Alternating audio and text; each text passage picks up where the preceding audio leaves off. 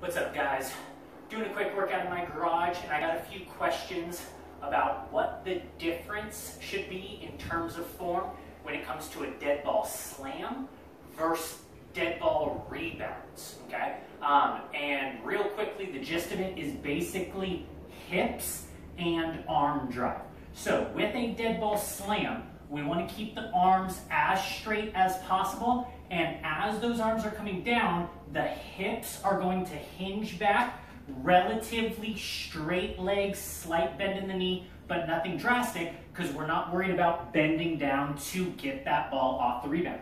So a dead ball slam should look something like this. Slow and controlled coming up, fully extended overhead, drive those arms as those hips come back, and try to make that ball pop as loud as possible. If the hips are coming back enough, we should get some nice English on that ball so it rolls right back into your stance. One more time.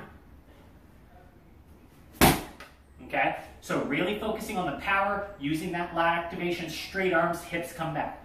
For a dead ball rebound, we're okay dropping that chest a little bit more, bending those knees so we can catch it off of the bounce, off of the rebound, and get right back up. Rebounds more for cardio, metabolic conditioning, slams more for power output.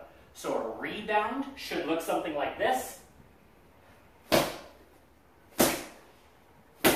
So notice I get much lower.